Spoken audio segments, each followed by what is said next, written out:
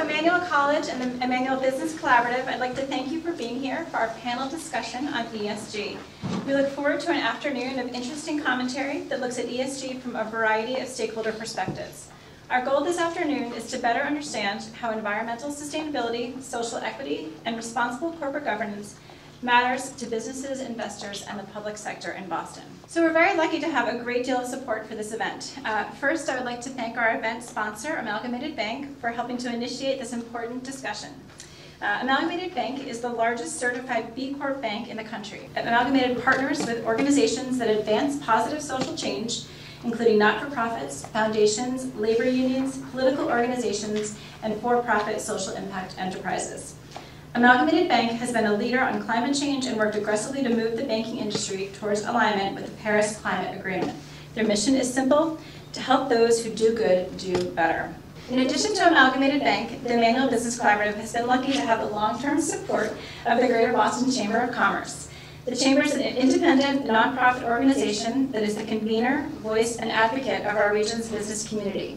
Through its networking and advocacy work, the Chamber helps its members and Greater Boston succeed by connecting business leaders in order to build meaningful professional relationships, inform the business community on important issues facing the region, shape public policies that sustain Greater Boston's competitiveness, and provide leadership development programs that foster professional growth. So that brings me to the Emmanuel Business Collaborative. So we launched the Emmanuel Business Collaborative in early 2020, great timing, right? As a way to foster a higher level of experiential learning for our School of Business students, many of whom are here today. By fostering new forms of experiential learning, we found that our students could both learn from and give back to this local business community. The sense of giving back and fostering social justice is a foundational element of Emmanuel's mission. Therefore, we work to develop future organizational leaders with a commitment to social justice by engaging local businesses who share this commitment. We have one of our local business partners in the audience today, Diane Austin, and I think her sister Pamela Shattuck is here virtually from Coils to Locks. So Coils to Locks was our business partner this semester. Diane and Pamela founded their company as a resource for African American women who are experiencing medically related hair loss due to cancer and other medical issues. And they wanted to find wigs or hair prosthetics that allowed these women to maintain their natural, kinky, coily style. So it was both filling a market need and also addressing racial disparity in the healthcare market. So incidentally, Diane and Pamela have also spent the last 2 evenings with many of you and many of our students, so we really appreciate their support of the collaborative as well. So now on to our amazing panel. So first, we have Cynthia Delagelis, Senior Vice President and Director of ESG Investing at Amalgamated Bank.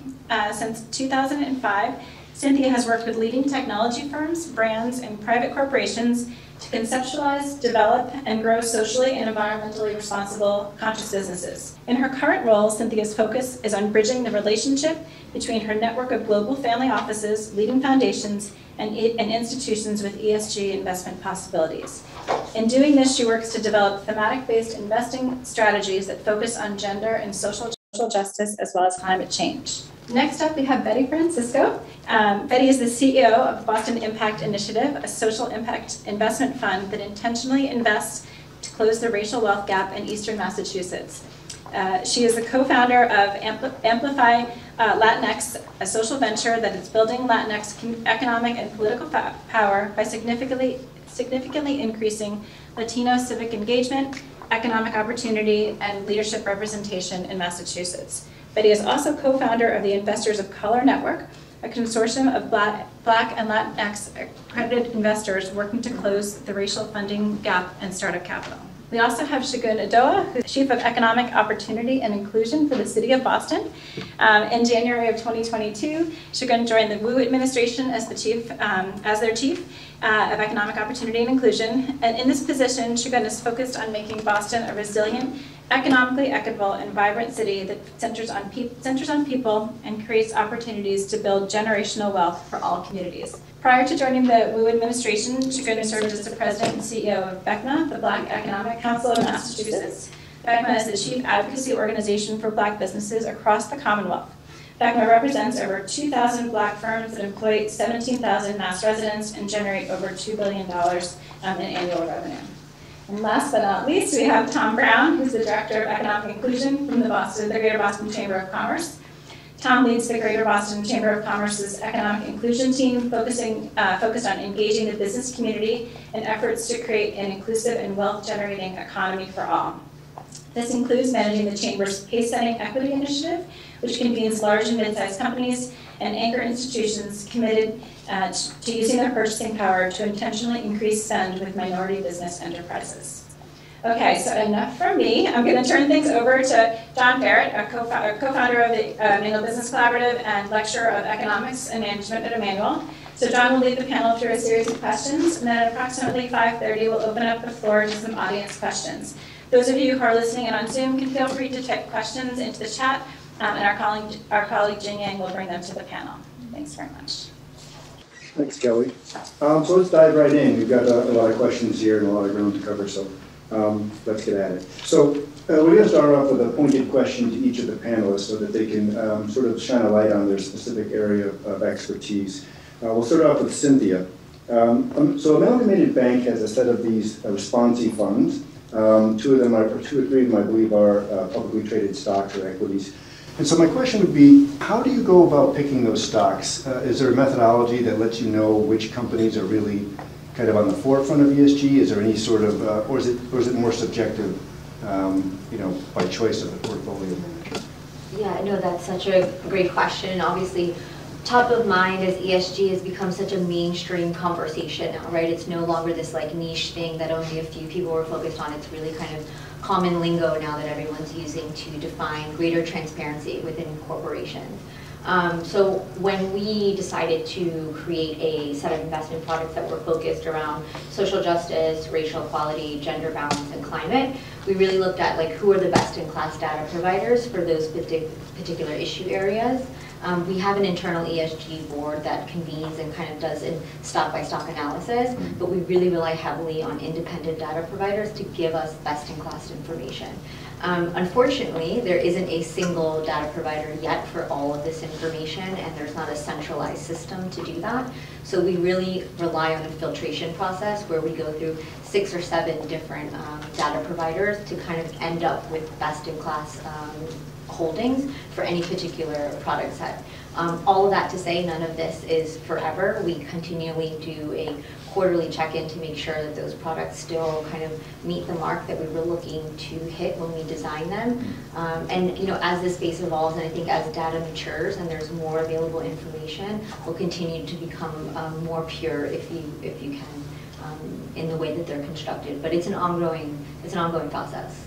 Yeah, I believe it. It's a new phenomenon, yeah. So people are trying to play catch up a little bit, aren't they? Amalgamated's doing these funds of publicly traded companies on sort of a macro scale, and the Boston Impact Initiative is doing something similar, but on a very micro scale. And so you're looking to invest in local companies either through debt or equity, and so instead of the usual triple bottom line for ESG, people, planet, and profit, you've tweaked it to economic justice, community resilience, and enterprise health. Can you explain a little bit what these mean and how they feed into decisions around which local companies to invest in? And by the way, we've worked with a couple of your companies in your portfolio, Hillside Harvest and Envision Productions. So great. We're on the right track, I think, at EBC. So. You are fantastic. Well, you've been a great partner to us as well, so thank you. And thanks for having me here today and for convening this great conversation. Because I think it's we don't talk enough about ESG to really understand what does it mean. We all have different terminologies and ways to evaluate it. So just a quick plug about what is Boston Impact Initiative. We're an impact investment fund. We're a nonprofit impact investment fund. $7 million fund started in 2017, and the goal is to invest integrated capital. That means for us, equity, debt, and grants. And it's all the tools in the toolbox. So when we say debt, it's everything from term loans, lines of credit, loyalty finance, receivables finance, equity is all the convertibles, preferred stock, demand dividends, and grants, right? Also using 0% return capital as well, philanthropic capital to help support businesses owned by people of color or businesses that create jobs in communities of color. We're a place-based fund, so we focus on Eastern Massachusetts. So trying to support both for-profit and nonprofit enterprises. So the way we look at ESG, and I'm going to ask for a slide to go up if possible, that's great. So this is pretty new. Our founder, Deborah Fries, came up with this way of visualizing how we think about both impact and return. So traditional investors or conventional investors are often just looking at the financial piece, right? So what is my financial return and what's my risk, right? So the more risk you take, the greater financial return you typically want. The ESG part, which is the impact, is often not looked. And what we're advocating for is, let's start to look at these as integrated measures, right? Where you're looking both at financial return and risk, but you're also looking at environmental, social, governance, as also risk factors, but not in the context of, is the company not doing enough of these, but what is the risk of not getting the impact you want, right? So, if, for example, today, take a fossil fuel investment, you might be looking to invest in, I don't know, maybe some here might look at that because you might generate a really hefty return given the war in Ukraine, right?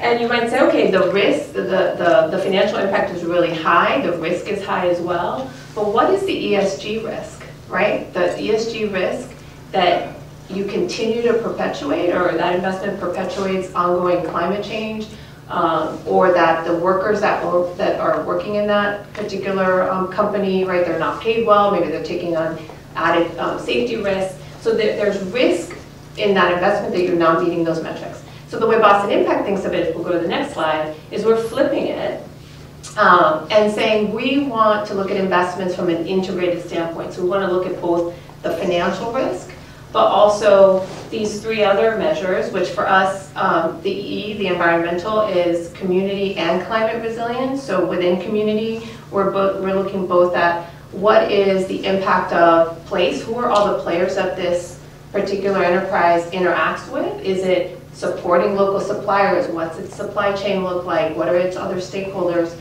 We look at the environmental impact, obviously. Is it mitigating its carbon and water footprint? Is it managing waste?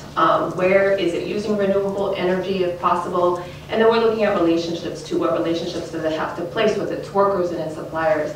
Enterprise health for us is the G, so that is partly looking at what's the financial health of the organization, what's the leadership structure. That's where we look at board, who governs it, who manages it, is it diversified, do workers have a say?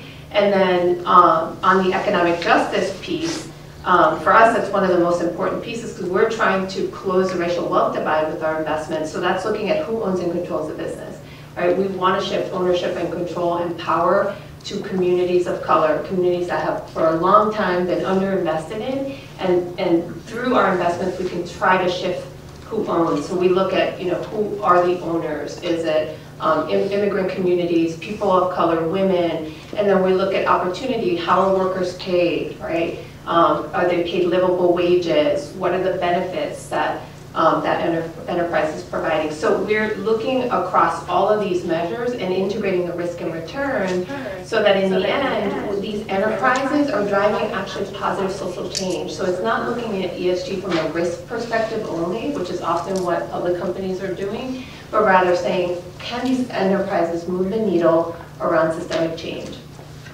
So it's a funky new framework, but I hope that people start to adopt it even in their public securities investments. Sure, thanks. So let's move to the public sector in Shagun.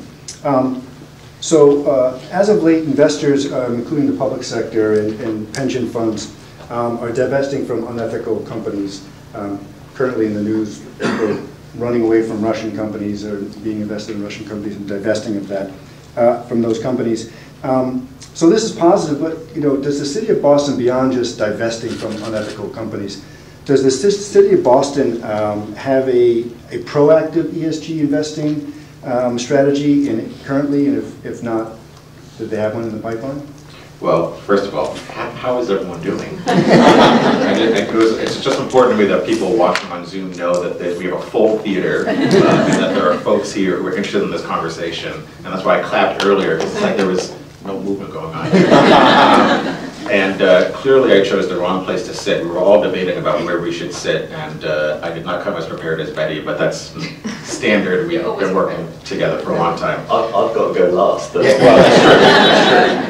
true. So first of all, it's a pleasure to be here. I want to thank Emmanuel College for this opportunity. I want to thank all the folks that, in my previous role, I was already working with Emmanuel College on some initiatives, and so to be able to continue that work in this new role is really exciting and important to me. And also I want to thank Amalgamated Bank, where again in my previous role was able to work with the president and team there. And I'm very excited at the fact that the bank is a leader on this conversation for a really long time. So great to be here. And then of course my two friends on this panel, Tom from the Chamber, which was a great partner, and then Betty and I are sidekicks.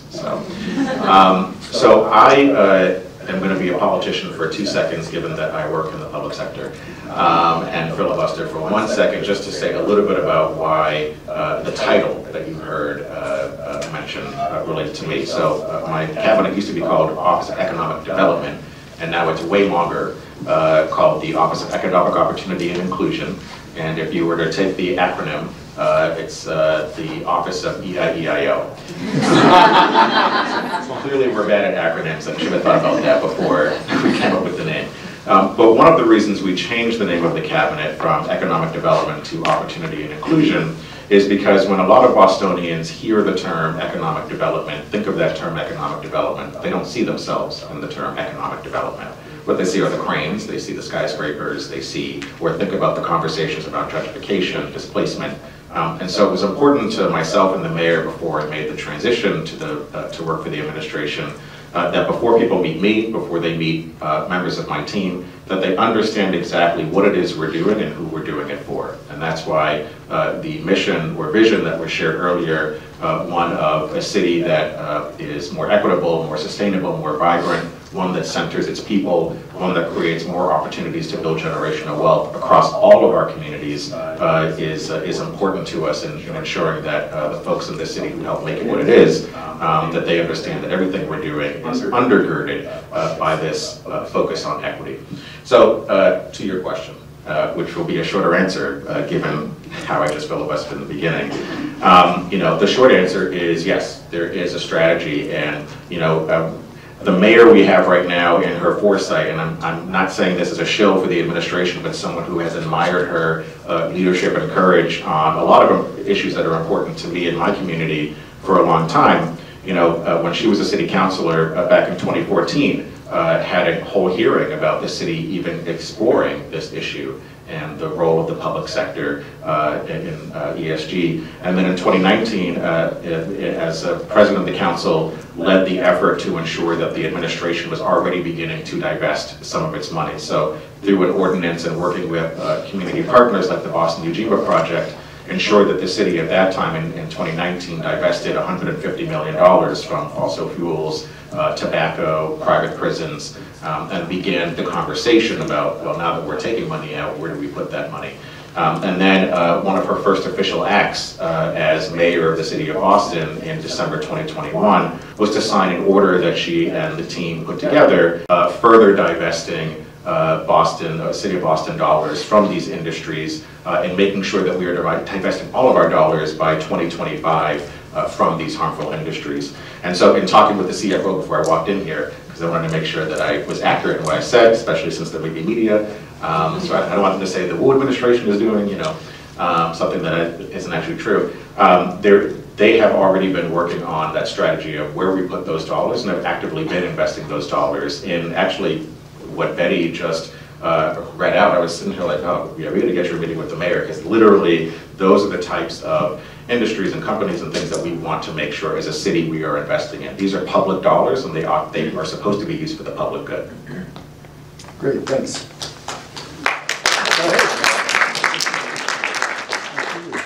Tom, we finally got you. So the Chamber has launched many initiatives over the years that advance equity and aim to create a more inclusive business community. One of the Chamber's initiatives, called Paysetters, works to close the racial wealth gap by encouraging large companies and anchor institutions to diversify their supply chains. Some of our large neighbors here in the Longwood area are part of your Paysetters program, which is great to see. How does Pacesetters work, and what was the commitment from the companies that signed on for the Chamber's additional actions such as the public call to diversify boards and infuse governance with diversity? What type of meaningful steps are you seeing the business community take? Thank you. So Pacesetters, ultimately it's an initiative of the Chamber which is trying to do what the Chamber does best, which is bring businesses together for a greater good. And so what we're doing, and the Red Sox, Boston Children's Hospital, some of those most recognizable names in Greater Boston and beyond, we're trying to bring them together and have them increase their spend with minority business enterprises or businesses of colour. And for the reasons that we've heard earlier, those investments into those businesses, into those owners of colour, we would see trickle down into the communities from where they operate and where they're born from. So on a practical level, we do that by convening, having the procurement officers who are actually going to buy and spend the dollars of those companies for a service or for a product, look at the MBEs. When previous years they might have only gone to the same supplier time and time again. Now we want this network to encourage each other to work together to actually identify different MBEs who can provide that service. And what we see now is actually a really innovative offering coming from these new entrepreneurs. So that's a big part of what we're doing for that goal of having the communities from where they're born thrive. So really what we're asking these corporations to do is commit at the top level. We want CEO buy into this. We ask them to share their data. So what is the percentage of spend going to those MBEs? And then to really be an advocate. If they do a deal, tell us about it. Let us use our fantastic following to spread that message. And we've had some fantastic stories, Hillside Harvest getting a deal with the Red Sox. That might just encourage another vendor to say, I'm going to create this thing that I've dreamt of and get it out there in the world. So that's the goal. And more broadly, to answer your second question, we're really trying to encourage this long-term commitment to diversity. We know things can be fashionable. It's our job as a Chamber to keep kind of elevating the good stories and the commitment that we're seeing. Not just because it's the right thing to do, but we are interested in businesses thriving. And actually that competitive edge is what you can get by diversifying your staff, your suppliers, and everything else within that ecosystem. Great. Yeah, Hillside Harvest, the official hot sauce of the Red Sox. Okay, so let's open the questions up to everybody on the panel. So just jump in whenever you like. Many definitions of social issues morph and change over time to be more or less inclusive around issues that appear in society. Currently, there's discussion about whether ESG, in addition to environmental, social, and governance issues, should also include lobbying and political support as part of it, looking at what companies do with their lobbying dollars and what political action committees they support. Should there be more transparency around how a company spends its lobbying dollars or what PAC it supports? Should these corporate activities be part of ESG evaluation? Spicy, we might have different answers on this one. You want to go first? We're all scared. Well, look, you can't on the one hand say, yeah, we're pro-worker, we want to pay them great wages, we have great benefits, and we're recruiting, and using all these great tools, and then through your lobbying efforts, you're trying to drive down the minimum wage. You're not supporting, paid leave or, paid sick time for your workers. Like, you can't have it both ways. So I think that there should be disclosures, and as employees of these corporations, we should be asking, hey, by the way, where do we lobby? Where does our PAC money go? What candidates are we supporting? Because you will see that there is absolute conflict between what's said and what's actually done from a regulatory perspective. And as we know, a lot of the work that we all do here is trying to drive systemic change to address issues of inequality. But if you have, on the one hand, regulation that keeps perpetuating it, it's counterproductive, right, to what these corporations are saying. So I know if in the end, we have to ask and we have to become politically active. So that's my stance, but I'm an activist. No, I'll chime in that, and I have a lot of conversations over the last decade trying to bring people up to speed with what ESG means, and that like finish line keeps moving. So I always tell people, like, one fun exercise is replace ESG with the word transparency. And if you had full transparency into a company's doings, where they're spending money, how much they're paying people, what their policies are across the spectrum, then you can make decisions on what do you think about that company, and do you want to be involved, is that someone you want to advocate for or support, and then that's kind of ESG kind of evolved out of that, right? Then you can base your decision-making process and investing your dollars in the things that you care about, but just replacing that with transparency gives people the ability to be able to make an informed decision, and for sure, for me and our perspective from a financial institution, you know, lobbying is definitely a big part of that, and political affiliation is a part of that transparency.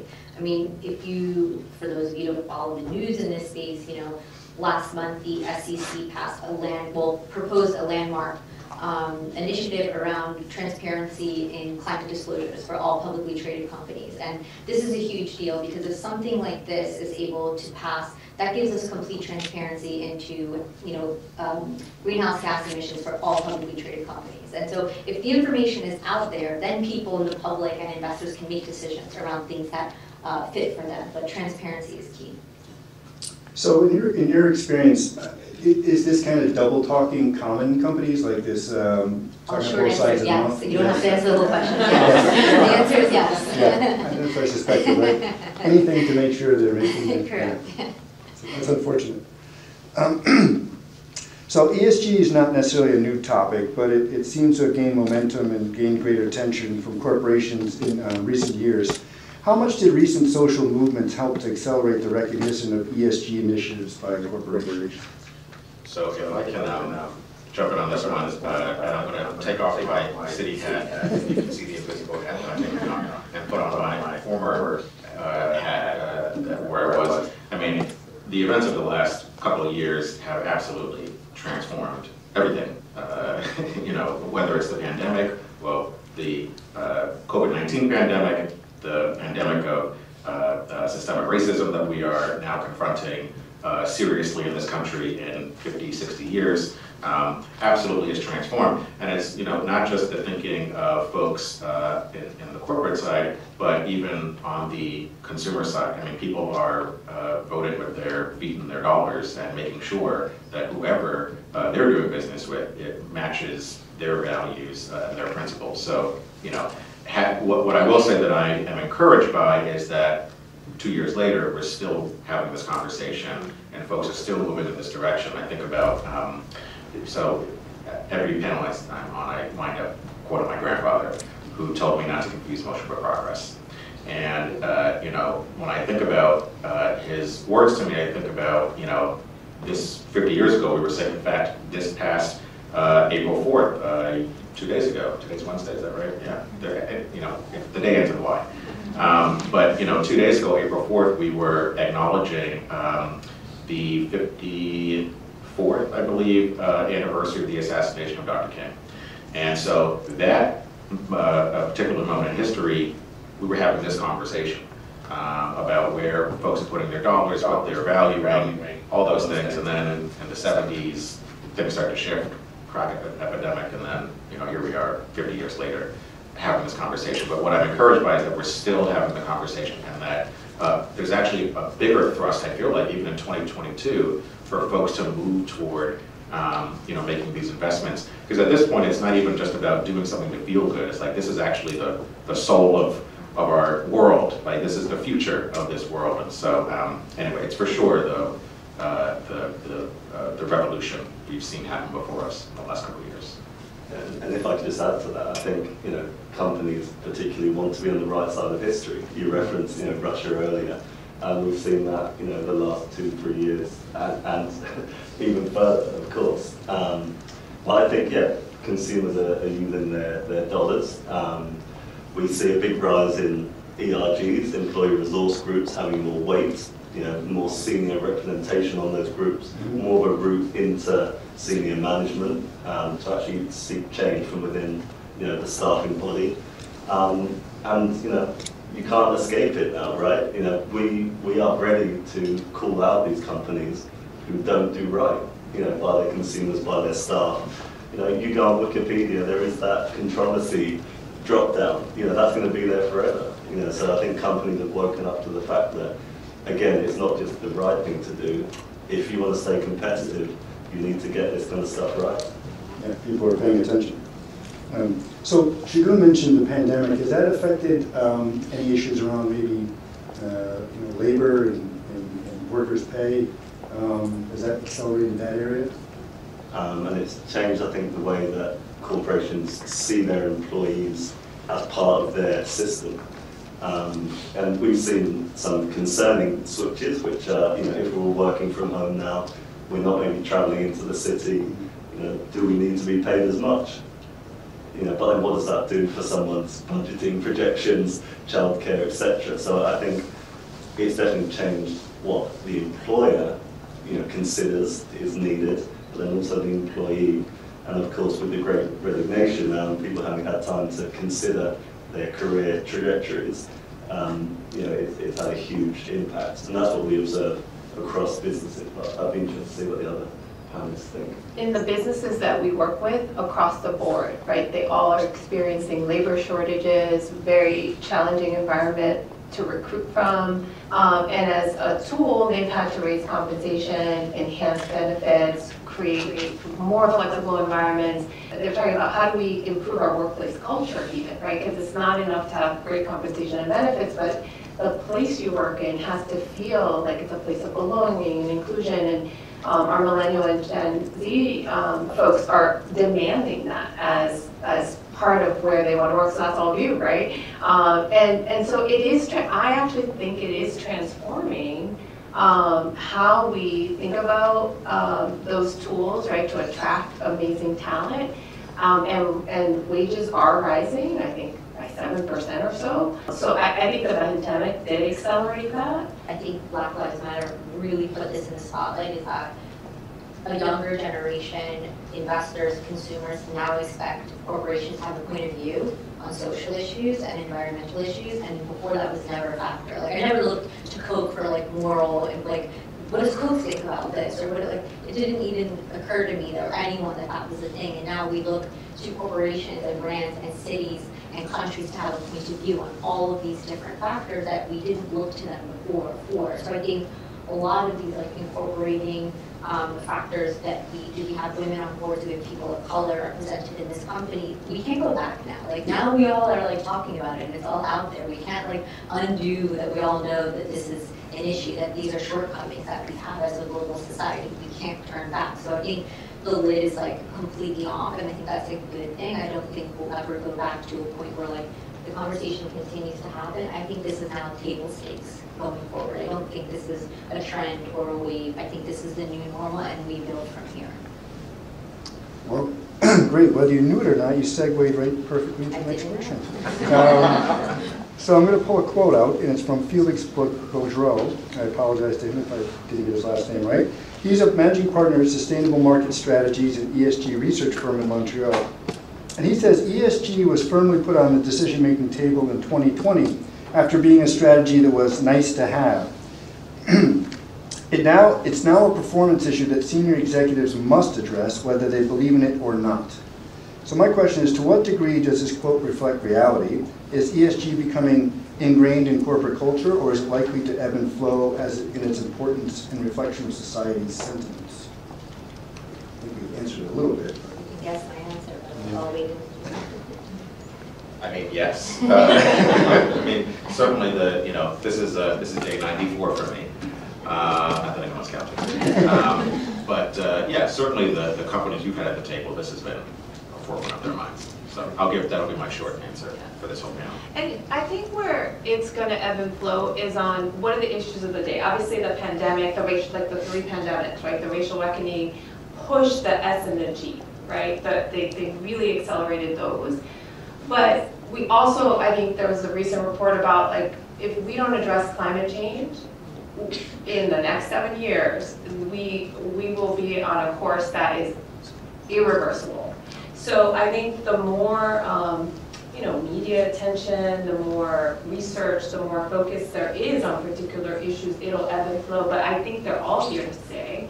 And I think the more educated we all become around why these are so important, we're in a position to advocate for them, whether it's as an investor, whether it's as a consumer, whether it's for our own children. Like my kids tell me every day, "You've ruined my planet for me." That makes me feel awful, right? Like, what do I do? I'm sorry, I don't know what to do. I think that's where I've become so much more focused on climate and what do we do there? Because that one's not moving as fast as it needs to be. Agree with the quote, and I'll say he's about 40 years too late to think that 2020 is when it took place, but yes. To your point on climate, I think there's many mechanisms that we're using, us as a financial institution, individual consumers, to try to be as net zero aligned as we possibly can, right? As a bank, we're committed to 2045, and we're doing different things to get there without substitutes. That's an important thing to us. I think that a lot of the proxy voting and activism work that we're doing within the funds that we have in order to gain control or influence in particular products is helpful. I think an amazing organization, if you guys are unfamiliar with Engine Number One, is an incredible hedge fund, ESG-oriented hedge fund that did something remarkable this year by getting board seats on ExxonMobil by their advocacy work. So there's definitely a lot of levers that are being pulled specifically on climate and social justice, but there's a lot of different ways to approach it. We all have different tools that are accessed, and even just the representation on this board, we're all kind of attacking the same problems, but from a different perspective and different mechanisms that we have to use.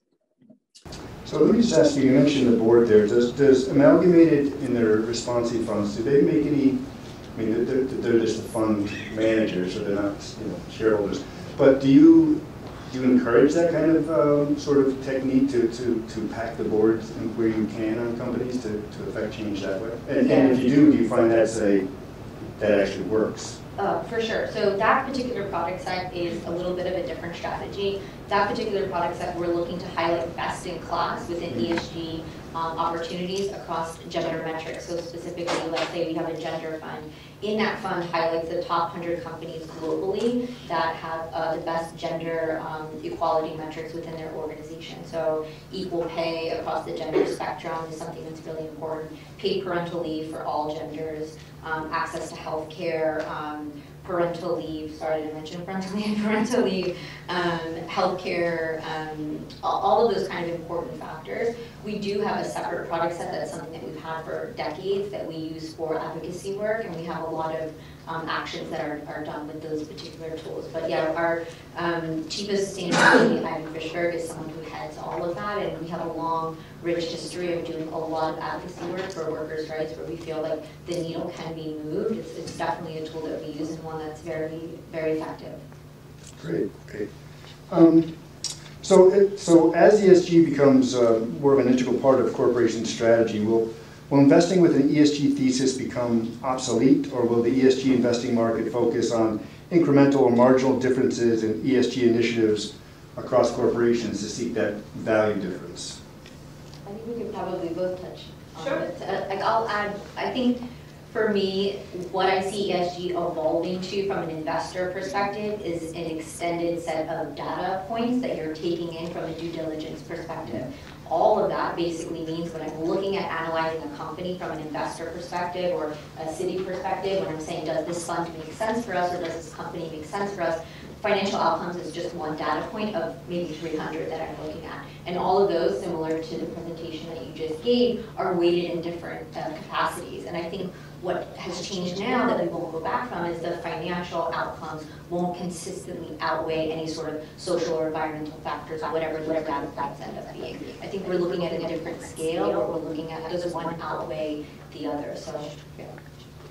Yeah, and I think you'll start to see some nuances. So some investors, like investors in our fund, we are not a fund that is going to make you rich, right? So we are an impact fund. Our returns are limited and capped. And there are investors, right, that are specifically looking, not for the financial return, but for the impact. And they're looking beyond even the way we talk about these. They literally are looking for racial justice. Like they want to see systemic outcomes. And so you're going to start to see more of that. And it's interesting because registered investment advisors that work with, say, wealthy individuals or family offices, they have, and the investors are saying, this is what we're looking for, this is what we want. And so the advisors are scanning the market for funds that are focused on any of these. But it's almost like these are passé, right? It's like you've got to keep pushing on the social justice, the racial justice, systemic change. How do we build a new world, a world rooted in solidarity and mutuality, where it's not about financial return anymore, but it's about creating a new world order that has opportunity and wealth building and ownership for all. So that's what I see, like it keeps evolving, and there are more and more people that just want to invest in that way, and they've actually disinvested from any public securities because they don't believe that that moves the needle anymore. Do you think the big funds will adopt this view, though? That will they not put a priority on return? The big kind of pension funds and public funds and funds by Morningstar and the rest of them that want to deliver returns. Do you think they'll come around to this view, or do you think there'll always be that section of the investing world that kind of prioritizes the return over anything? So it will depend on who's the investor, right? So when you think of big pension funds that are they're trying to return to, say, a retirement plan, right? Yes, I think that to some extent they're going to prioritize financial return.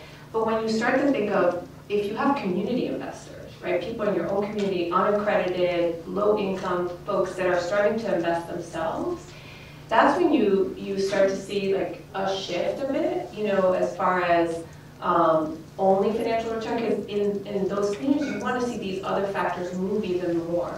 And by virtue of them moving, right, so if you have disinvested communities that are now building wealth, they own their homes, there's increased home ownership, there's great paying jobs, right? There's wealth building in another way. It's not investing alone, right? So I think there are pension funds, there's certainly endowments. I sit on 2 foundation boards where the endowment is being invested differently, right? We're starting to shift just from pure financial return to also investing in funds led by people of color, managed by people of color, but that have a social impact component as well. I'll say a nice surprising thing that's happened over the last year, specifically with Amalgamated, is we get calls, like a lot of our historical clients are from the union and Taft-Hartley space, of saying, hey, like we've revised our investment policy statement that now includes these new factors, these new environmental factors and these new social factors. Can you help us transition, right? We still need to make a quality financial return because we have an obligation to this network and to this group, but how can we do as least harm as possible and make a positive impact and still get a substantial return for investors? I think when you're looking at the spectrum from an investment perspective, there can be like high impact where there's like impact bonds and we're measuring unit by unit for impact and there's no assumption of any sort of financial outcome, to the complete opposite side where it's like purely capitalistic and I don't care what happens to the community and the environment. And like the goal is to kind of get everyone somewhere in the middle where they're like getting a responsible return in relation to environments and communities that aren't like pure philanthropic dollars, because that's a whole other mechanism that you can use. But as far as these larger organizations, I think most of them are transitioning over slowly. Even, I don't want to belabor this point, but I'm thinking of insurance companies, like they're looking out in the future and they have to meet, they have no choice. They have to meet a certain return to meet their obligations in the future. How are they going to be able to, because most of the time ESG is a low return, right? So how are they going to be able to balance that obligation to their policyholders, their life insurance folks, and do their bid on ESG? Well, the first thing I'll do is push back on the fact that ESG has low returns, because that's not totally accurate, but there's a spectrum of available returns within ESG. Again, you're incorporating additional data points into financial outcomes. So again, weighting that depends on that individual investor. So if I want a financial outcome, but I also want to see these social or environmental outcomes, and I'm willing to sacrifice a little bit of that financial outcome to kind of boost some of these up, that's up to the individual investor. we have products for sure, both on the public side and I've worked on the private side as well, that have market-like returns, like dollar for dollar of the S&P or the Russell 1000 that are excluding fossil fuels, weapons, private prisons, all of these things that you maybe don't want to invest in, and are highlighting best-in-class opportunities as far as companies, and the returns are spot on. So you don't necessarily have to sacrifice, right? That's a narrative that I for sure am like trying to fight consistent basis. Sorry, and I lost your other point. Oh, so insurance companies are a great example. I think something that's top of mind in consideration for us, and I know a lot of large organizations, is climate risk. Climate risk is now something that's being factored into portfolios that are centered around insurance, weather insurance, homeowner insurance in different areas, development of private equity portfolios that hold real estate assets. Like climate risk is now a substantial factor that's in those portfolios that maybe wasn't there 10 or 15 years ago. Okay. I stand corrected, or partially No. We'll argue later. I'm not offended in the least. I'm not offended in the least. Okay, so let's put on our dream hats for a second. And let's try to imagine, not what's happening today, but let's try to imagine a future perfect ESG world. If you had a wish list of initiatives you would like to see under ESG banner, what would they be? And how can the public and private sector work together to facilitate these changes? And how can they work together to improve what is currently being done? But I'm happy to make a list because I got my own checklist too. I mean, ownership is a huge piece, as Betty mentioned earlier. The people of Boston don't own their land. We need to, be focused on that. Certainly things around supply diversity, with the makeup of leadership. All those things are important. But like I said, it's all about making sure that we're focused on systemic solutions as opposed to the symbolic, which, quite frankly, Boston has a history of, and companies here as well have. One of the reasons we are where we are is because we have gotten away with being comfortable with the symbolic and taking credit for it, believing that that is the change that we need. And the reason why we've seen a whole world, a whole country erupt is because the masses of people who were ignored and looked over and got tired of it, and are assuring that their voices are heard and that they're at the table. Anyway, I can go through a whole speech on this, but point is systemic change as opposed to symbolic. Yes. Yeah, so you heard he's my sidekick. I don't know, we're sidekick. So yeah, I mean, my dream is that we can create a more sustainable, inclusive economies, local economies, but that we tackle this massive wealth gap and racial inequality that you continue to exacerbate with all the practices that you hear. You've heard some of it today, companies trying to counteract those, but they are getting worse. And so I do have a dream that we start to move the needle. It may not be in my lifetime, but that my children have a different outcome and their children have a different outcome. And in my equalizer, we have this sort of measure, which is the social and the governance combined, but it's what we call new majority power. And we haven't talked about demographics, but as you've heard from the 2020 census, we have the beginnings of a massive shift in our demographics in this country, where people of color, immigrants, are going to be the new majority. And with that comes a responsibility to ensure that there's equal ability to participate, equal ability to own, equal ability to have say and decisions. And we don't have that now. We don't have enough representation. We don't have enough economic power, or political power. So that's the stuff, the activist stuff that I work on how do we build a political and economic power for people of color and women so that they can have a say and voice in shaping their future. So that is my dream. And so I could go on too, but I think my answer is a little bit more romantic in the sense that what I hope comes out of this movement is a sense of individual ownership, that everyone feels like they can make a difference with the tools that they have available to them. So not everyone has an opportunity to work at a bank or work for the city or is able to, be incredibly intelligent and put financial models together, because that's hard. And someone does. Yes.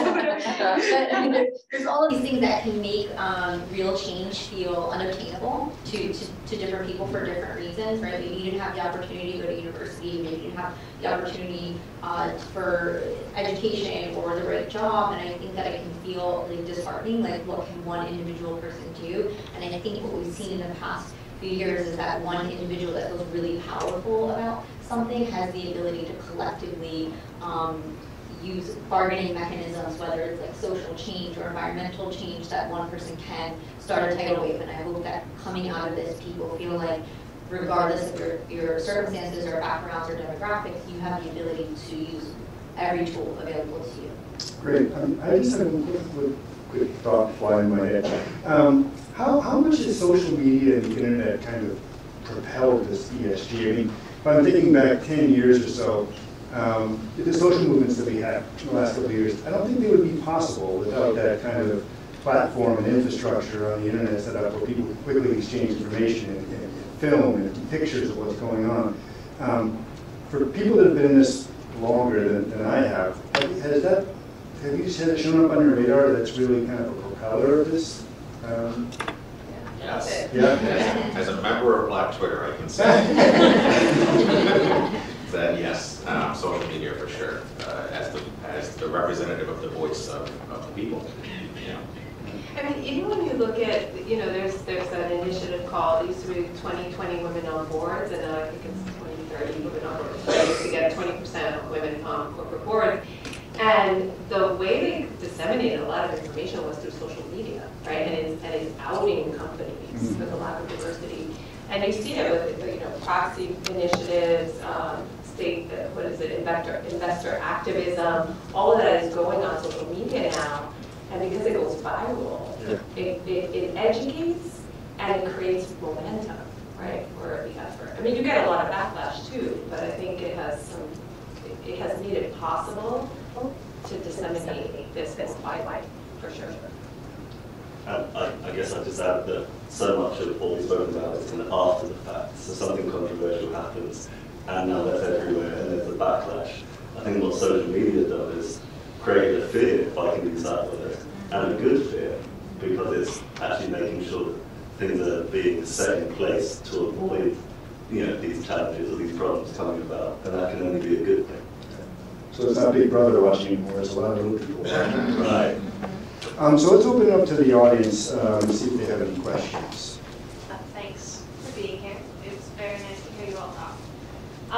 So I was wondering if any of you, I know that you mentioned it earlier, if you've read the enhancement of standardization of climate-related disclosures put out by the SEC, and if you have, what are your thoughts on how this could impact your individual industries and your day-to-day work operations, like your everyday lives? Yeah, so have. Because you read it. Yes. Great meeting material Saturday night. Yeah, there's implications across the board. From a professional perspective, if these organizations are now disclosing all of these factors that weren't transparent before, I think to what I was kind of noting earlier is that there's a reckoning of truth.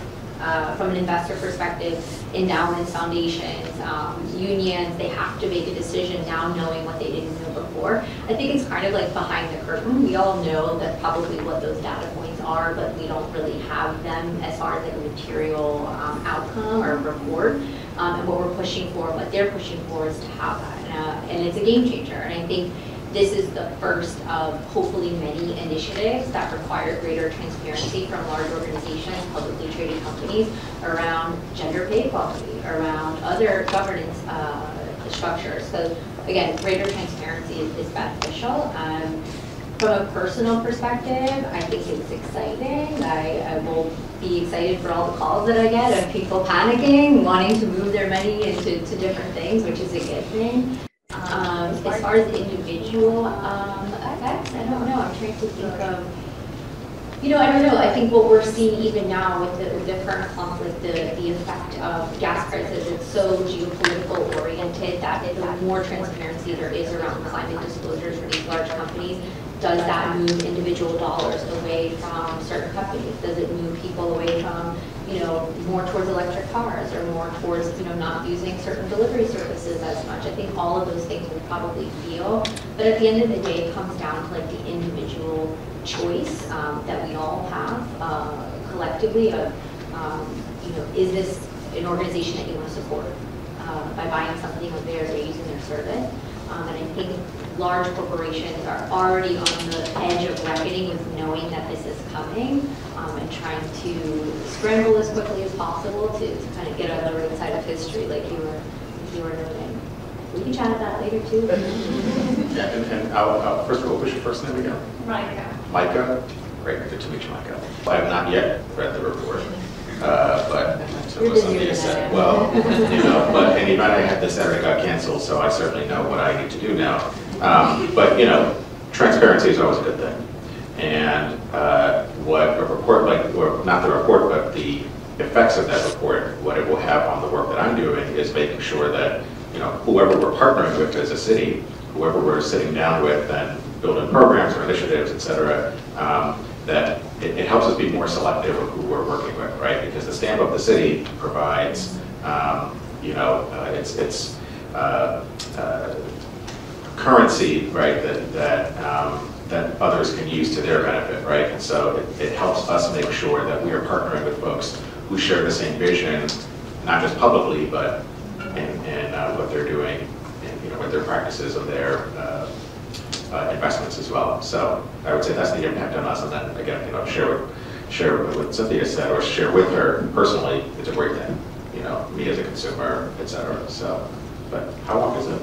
And can I just say something just a little plug for the students here is that this is going to create jobs, right? Because people have to learn how to evaluate, measure, disclose these new criteria. So I don't know if it's compliance folks, lawyers, right? But even on the accounting side, there aren't enough people that understand this that well, and it's going to create a whole nother industry sector where talent is going to be needed. So it's just, I give you a plug for that because maybe it could be a new career path for you. I'll say I never felt popular in my life until the past 24 months, in my entire life, but now I know what it feels like because everyone is talking about this topic and everyone wants to know your opinion, so there's definitely a huge amount of opportunities in this space across the spectrum.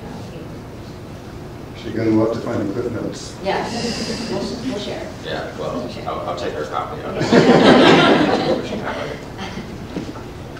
Thank you so much for being here tonight. I'm taking it all in. My name is Marlis, and as an accounting major, my question has to do with ESG reporting and its impact on the financial statements. So how do you feel about impact accounting or the process of turning negative externalities into tangible dollar amounts? Do you think impact accounting better reflects company value, or do you think impact accounting is problematic because how can one accurately attach a dollar amount to, say, a less diverse workplace? First of all, amazing question. Thank you for asking something like that, and thank you for coming and hearing and devoting your collegiate years to studying something like this. My 2 cents, I think, we partner with an organization called PCAP. I'm sure you're probably familiar with PCAP, helping us to incorporate these kind of carbon factors into our loan portfolio, our investment portfolio. All of that is done by people just like you that have a degree just like yours that are incorporating those factors. Something that for sure is a struggle in this space is how do you manage additionality when you're incorporating kind of these new factors into financial models. I don't think there's a perfect solution yet. I think it varies industry by industry, which I'm sure you're discovering. So I don't think there's a perfect solution, but I think industry by industry there are groups that are doing a really good job at managing it. And I think it's absolutely an addition. And to your last part of how do you equate a dollar amount to certain social or environmental factors, there's a lot of groups that are doing it on a point system. Again, it's not dollar for dollar, but there's a lot of kind of point systems that are being equated that are models that help you analyze risk and outcomes that aren't necessarily tied to a financial outcome. I'll send you the report on that too. Other questions from the audience? They do it in economics, environmental economics. So the environmental side, they have a pretty good framework to monetize it, but she's right, like, how do you do a diverse workforce? Or you have to quantify the risk of not having it, right? What's the dollar law? Yeah, I have two questions. One question from me, one question is from the Zoom online audience. My question is, you just mentioned a lot about like the transparency, like how to communicate with investors about ESG initiative. Actually, Professor Kelly Bazan and you have done a lot of research on this area. We find that comparing with like a lot of companies, they do a lot of ESG related initiatives, but because many investors, customers don't know about that, so that doesn't contribute to their like financial performance. So in this case, do you have any recommendations like how the companies can better communicate with their investors or customers about their ESG initiative? I believe this new media play a very important role in here. We just mentioned social media, although there's a lot of controversy on the social media, but I think what is your recommendation for the good practice, like how to use social media to communicate these ESG initiatives? Yeah, thank you. Thank you. I think there's two ways that I see that this is done in a really successful way. I'll speak first to the public side. A lot of the major rating agencies from an ESG perspective, Sustainalytics, MSCI, a lot of them are aggregating digital information about companies off their websites. So the first thing a company can do from a public perspective is disclose those factors that they have, because essentially like a lot of these companies are using data aggregation online to say, okay, what does this university disclose about their diversity of their board? And if there isn't any information there, it's a zero. And that's not good. So that's the first thing that they can do is disclose those things online. The second is, and we partnered with some of these organizations as well, and there's a ton of groups that do this, is they do specific advocacy work when they see voids of data online. So Equity specifically is a gender data aggregation company that then gives scores for individual companies. Let's say they approach a company, they don't see all of the metrics that they would want to fit into their framework, they'll engage with that company to say, hey, we're trying to create a report this year and we see that you are void of half of the data points that are in our report. Are these metrics that you're collecting within your company? And if they aren't, why not? And if they are, you should make them public, because that's really helpful for investors and consumers to get a better sense of who you are as an organization. The good thing about public companies is that there's more skin in the game when it comes to engaging with them, because they want to, again, social media being a huge factor, is kind of maintaining that consistent brand representation online, right? They want to kind of have this united front. On the private side, from an investor perspective, having a background in private equity and venture, I know that specifically when we're engaging with certain companies that they would have to meet a certain threshold of data disclosures around these factors. So we wouldn't look at a company unless they hit these like top 100 metrics or whatever it may be. But from a public perspective, like thankfully there's more and more that's being done. And even as an individual, like if there's a company that you're really interested in either working there or you buy products from them and there's data that you don't see that you would like to see about that company, you'd be surprised even as an individual that you can engage with large companies and reach out and say like, hey, I'm just wondering about gender equality or gender pay balance within your company. I haven't seen anything disclosed. Like, is there anywhere you can point me to where this information lives? And I think that's where social media comes in, where people like catch on to that and say, that's interesting, so-and-so doesn't talk about this, or they don't disclose that, or we can see that they donate to X, or whatever it may be, and that's kind of how like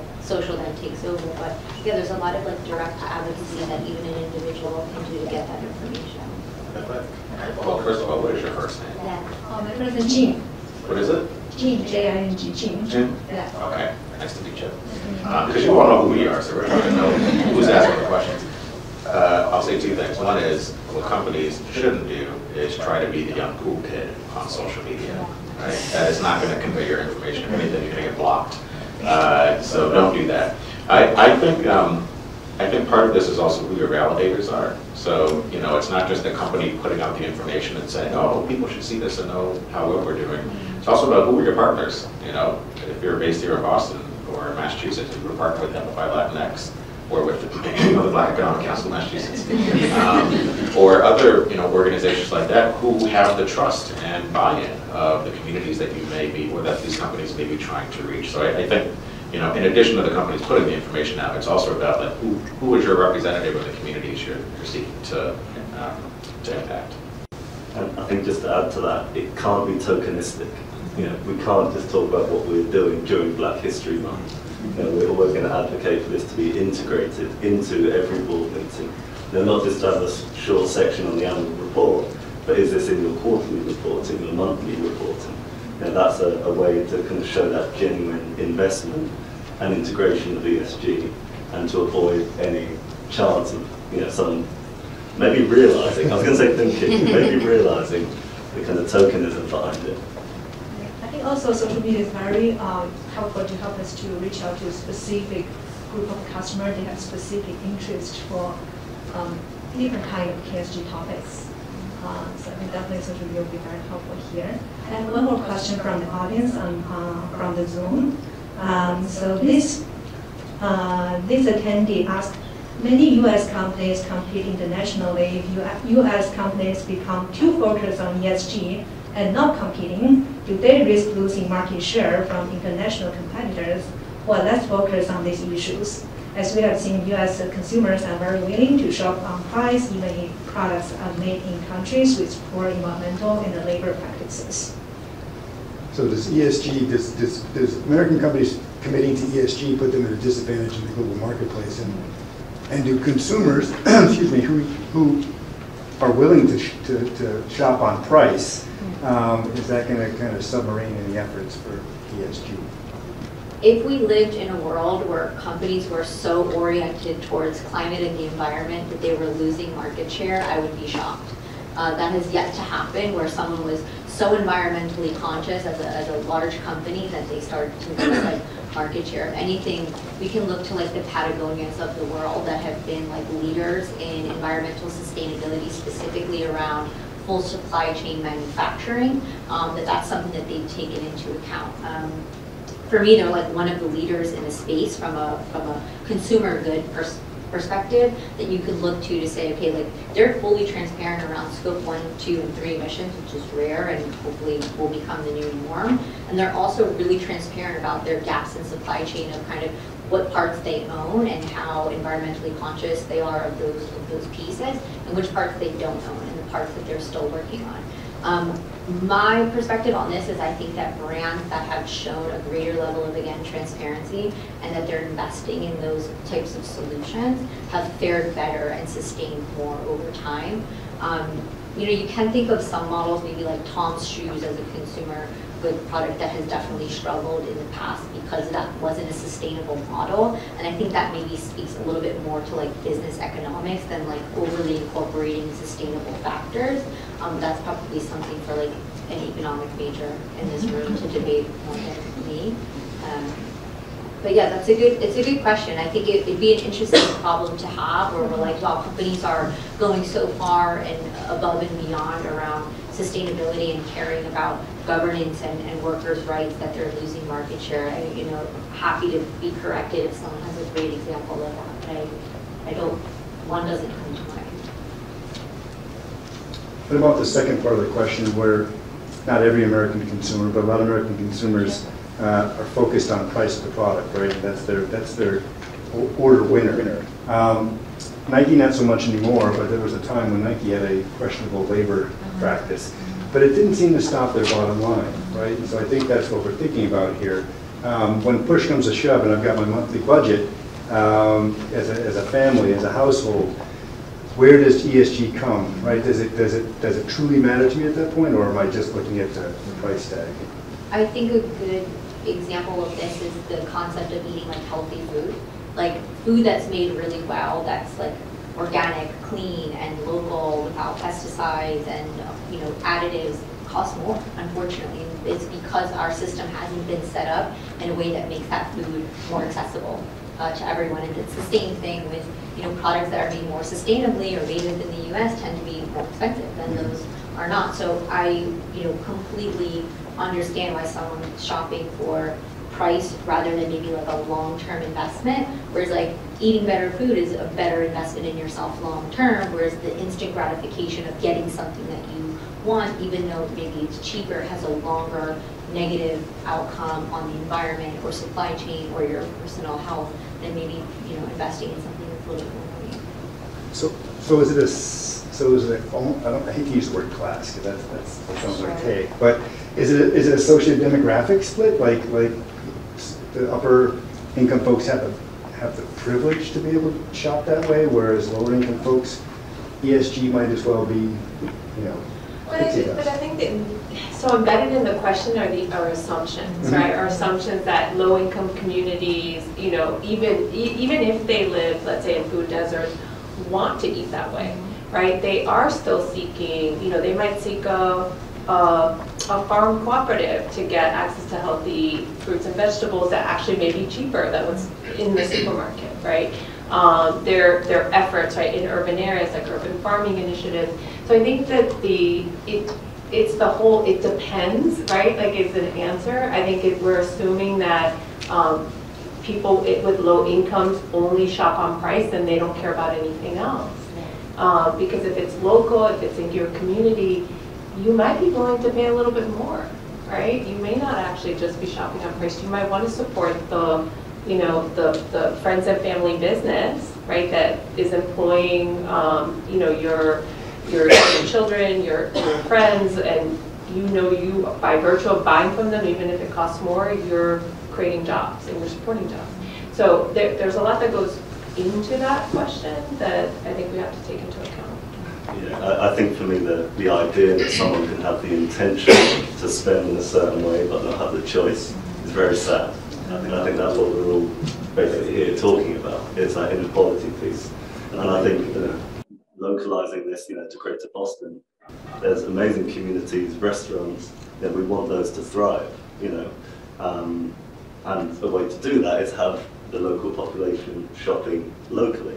And I think, you know, we're trying to work that out. How do you know, back to your point, have someone realize that actually this is for me, shopping sustainably, shopping healthy, this is for me. And I think what we've seen across the chamber is a real success with some businesses who manage to convince, you know, residents that you can afford it. There's a perception, but that's not always the reality. I think that what we're always encouraging is for our bigger corporations to also make that step, to not reinforce, you know, this idea of the bottom line, but actually make products and promote them more sustainably.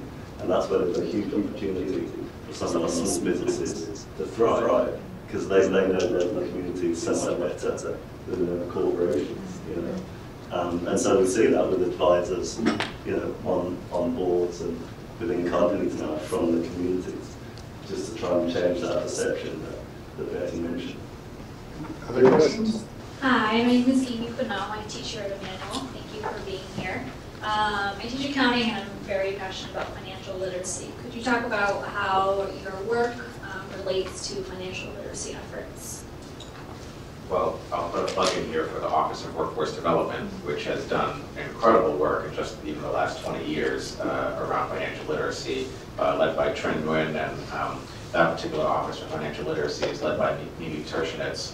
You know, the Boston Saves program, for instance, and other initiatives actually located on Palmer Street in Roxbury, or they work with thousands of Bostonians every year to help folks not only understand, but also put money in people's pockets to either save, invest, etc. So anyway, yeah, it's a really important piece on the Boston side. Yeah, and I would say from my standpoint, we talk a lot about financial literacy as a way to empower, you know, lower income communities, people of color that live in poverty, let's say, and it is insufficient to do financial education. It has to be coupled with asset building. And so that's where, you know, we do it at Boston Impact Initiative from the business side, right? So we're supporting our entrepreneurs. Perhaps it's with financial education, with supporting them in their business models or financial models so that they can ultimately gain investment. But in the end, they need assets, right? So part of what we're providing is the capital they need to keep growing their business and build their assets. From the individual perspective, I worked at a nonprofit before Boston Impact called Compass Working Capital, which provides financial education and coaching to families that live in subsidized housing.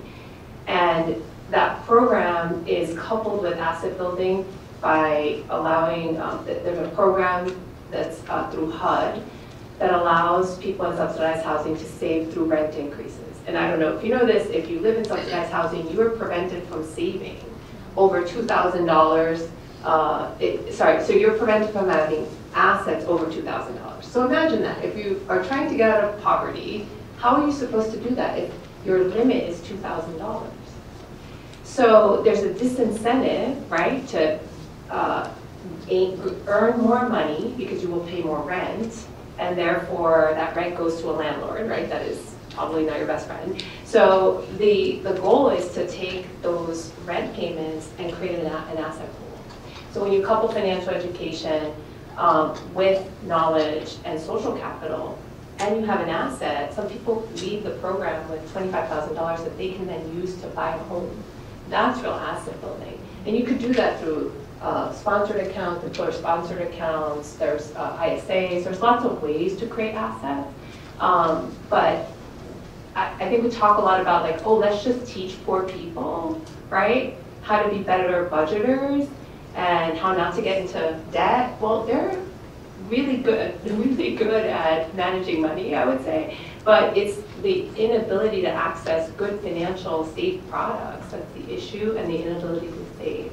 So I love financial literacy when it is coupled with the asset building part.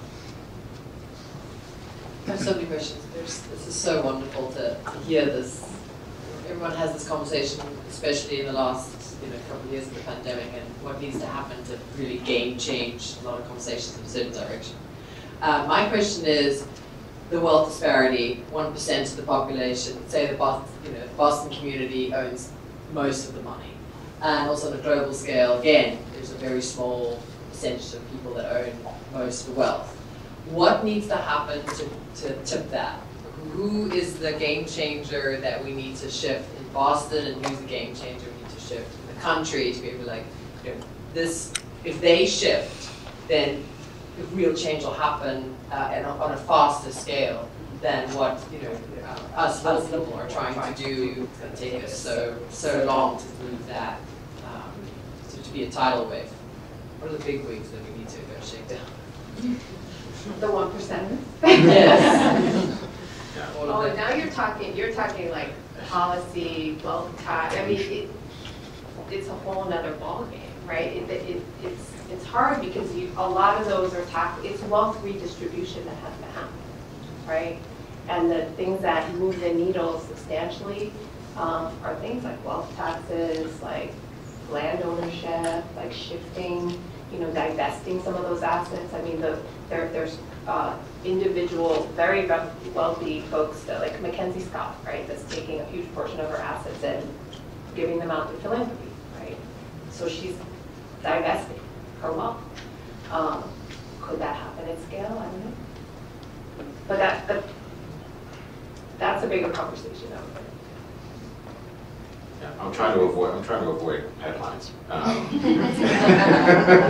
To be honest, well, so exactly what Betty said, and the mayor has definitely in the last, she's been in office 142 days now.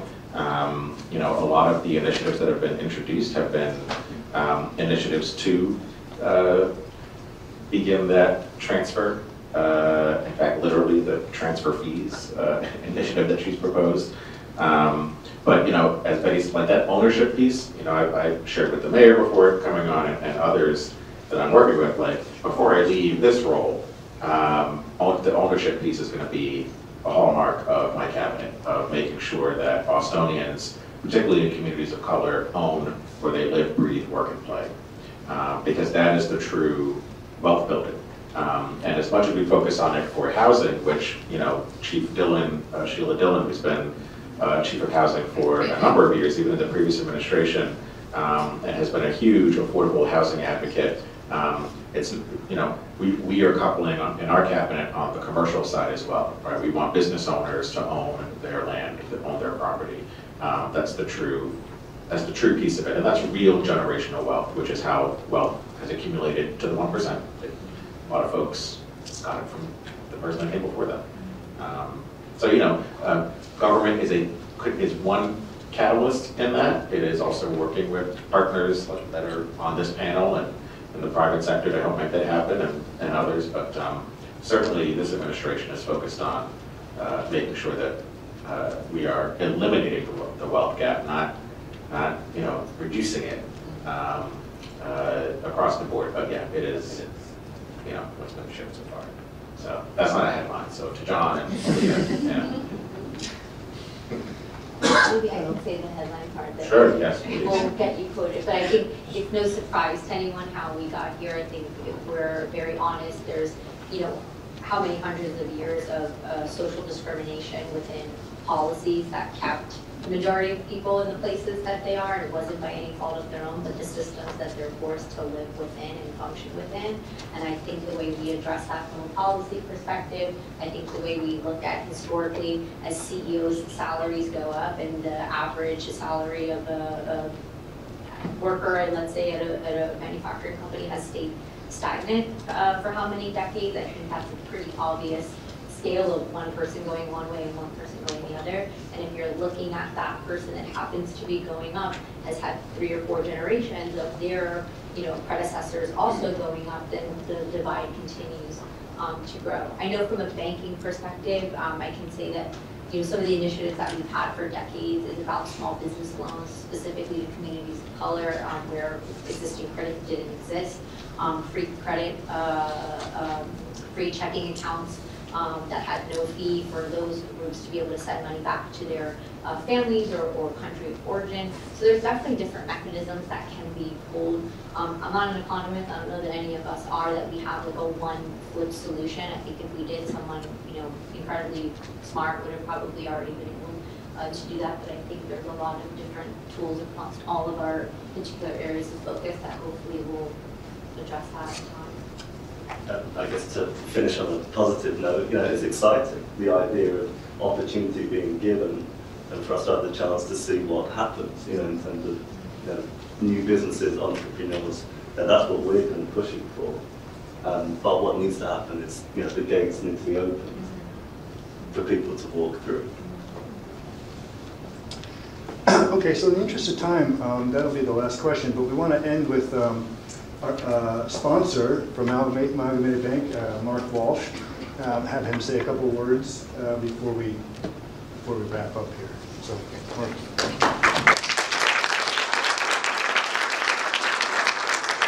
Thank you so much. I just first want to start by thanking our panelists for this terrific conversation today. We really appreciate your time, your insights, and the work that you do every day to focus business investors in the public sector on environmental sustainability, social equity, and responsible and transparent governance.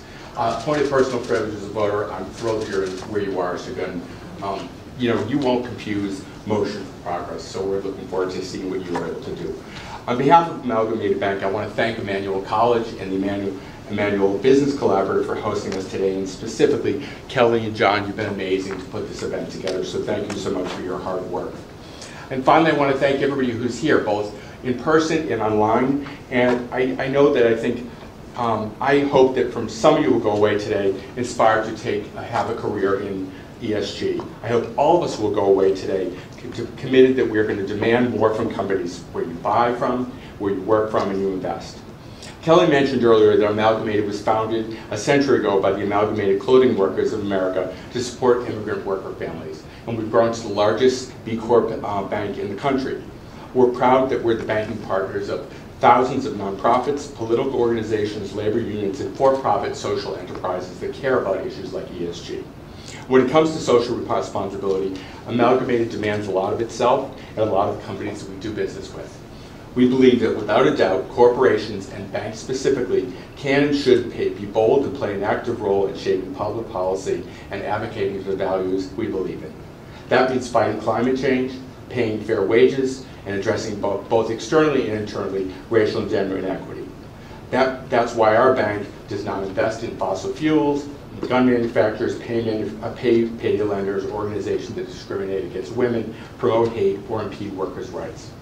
That's why we endorsed H.R. 40, which would establish a federal commission to study reparations. That's why we endorsed the PRO Act, which would support the right of workers to organize. That's why we're a founding member of the Global Banking Alliance, which would establish a financial standards that we can get to net zero in compliance with the Paris Climate Change Agreement. And that's why here in Massachusetts, we're part of the New England Offshore Wind Coalition and are the first corporation to endorse the Coalition to Protect Workers' Rights.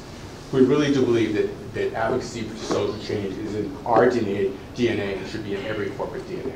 So I think we have a good start here today, and I would say to all of you, we need to start together. I'm so glad we have such great partners here, and let's now work towards making social change by forcing our corporations in America to be the change we want to see. So thank you so much.